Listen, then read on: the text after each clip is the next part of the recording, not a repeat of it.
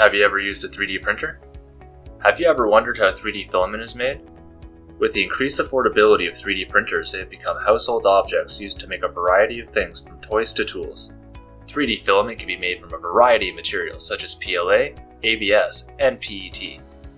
Here at Ecospool, we are committed to preserving the planet by recycling plastic bottles into PET filament. Our cell consists of 6 main stations: bottle processing, shredding, drying, extruding, spooling, and packaging.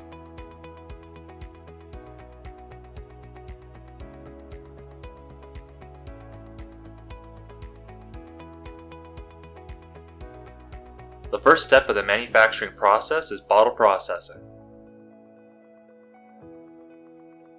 The bottles are placed on a conveyor that leads to a cleated conveyor that conveys the bottles into a hopper located inside the cell. From the hopper, the bottles are singulated and placed onto a pallet that will ferry it through the remaining stations. At the first station, the bottle cap is removed and a locator is added to keep the bottle's shape and aid in manufacturing. The second stage removes the label from the bottle with a pair of pincers.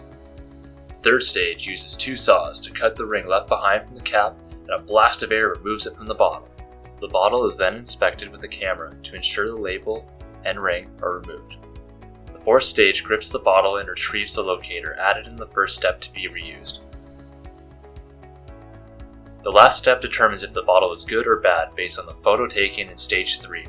If bad, the bottle is disposed of. If good, is carried by the servo gantry robot to the washing station.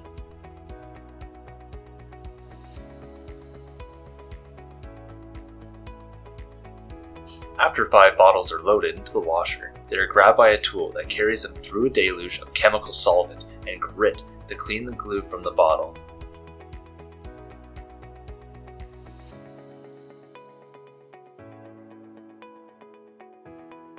In the bottom corner is an example of the industrial computer program that controls the movement of tools, pumps, and cylinders being operated in the washer. The entirety of bottle processing and shredding are controlled by a Siemens programmable logic controller.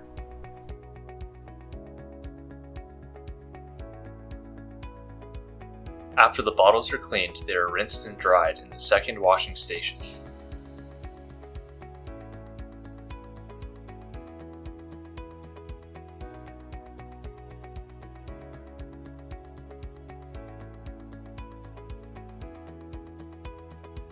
What started as a bottle from the local recycling program is now cleaned raw material for the shredder. As the processed bottles exit the final stage of the washing station, they fall onto a cleated conveyor by means of a gravity-fed slide. The conveyor deposits these bottles into the hopper of the shredding station. A Siemens PLC monitors the shredder as it processes the bottles through the 2 independent sets of teeth and checks for potential jams and overflow scenarios.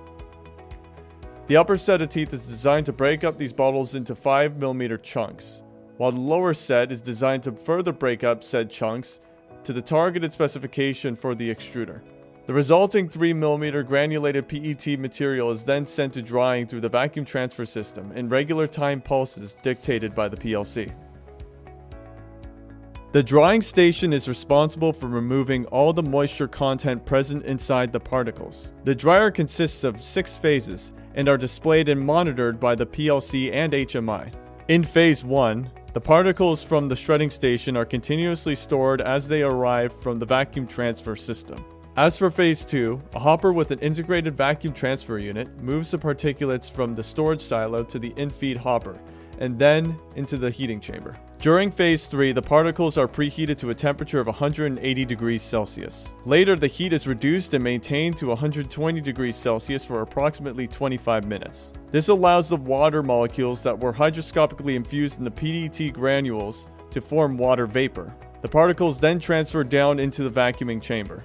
In phase 4, the particulates are enclosed inside the vacuum chamber using pressure-sealed sliding shutters. A powerful vacuum is applied to drop the pressure within the chamber to less than approximately 0.01 millimercury.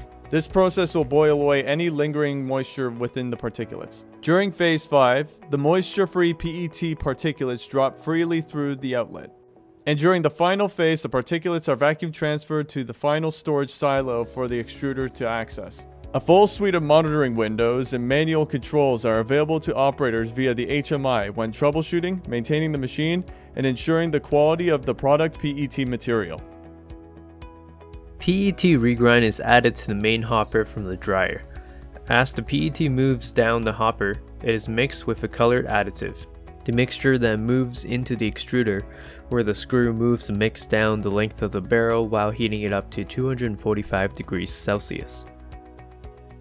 Once the molten mixture reaches the end, it is forced out through the nozzle and passed on to the spooling station. After exiting the extruder, the molten filament is air-cooled through a series of fans.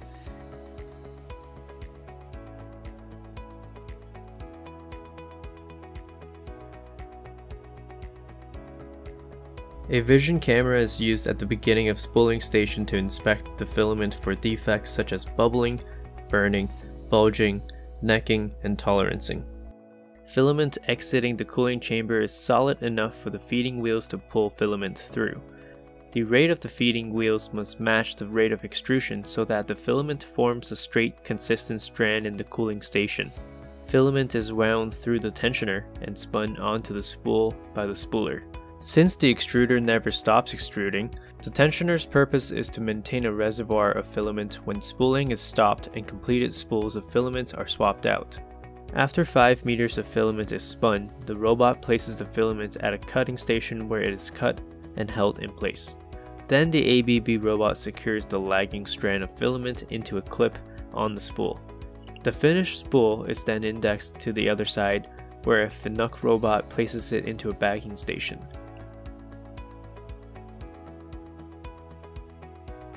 The FNUC robot places a fresh empty spool onto the spooler, ready to be swapped out when the next spool is completed.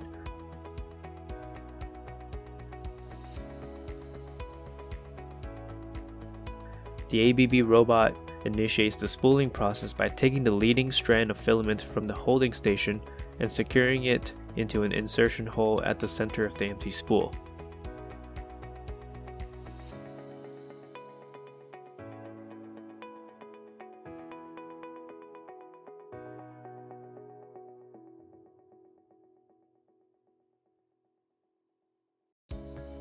The packaging process starts with heat sealing the bottom of the vacuum bag.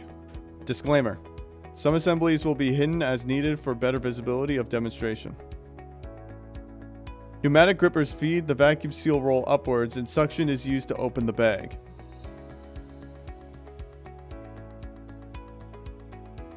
A desiccant packet is dispensed into the bag, followed by a robot dropping off the finished spool from the spooling station.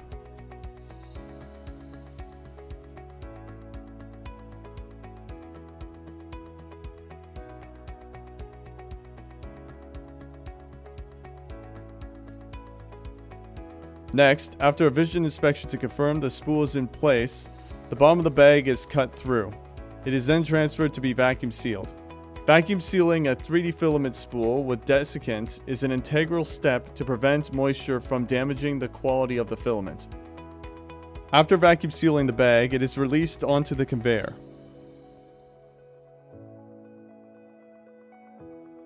A gantry will pick up the packaged spool and drop it in a box. The box is considered full after 20 spools.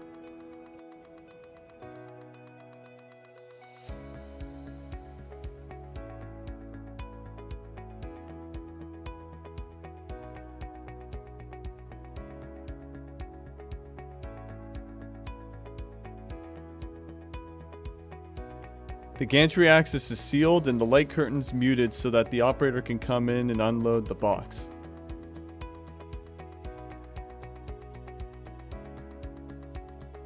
and that is how regrind filament is made. Here at Ecospool, safety is an integral part of our process, which is why we use state-of-the-art safety featuring in our cell. Our cell has various stack lights located around the cell to ensure everyone is able to see what the state the cell is in and if it is running or not.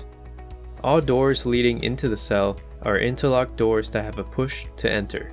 This ensures the cell is shut down safely in order for someone to enter.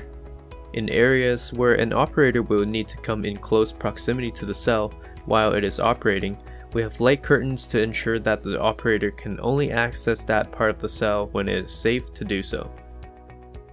The world consumes 1 million plastic bottles per minute, and it takes at least 450 years for one plastic bottle to decompose.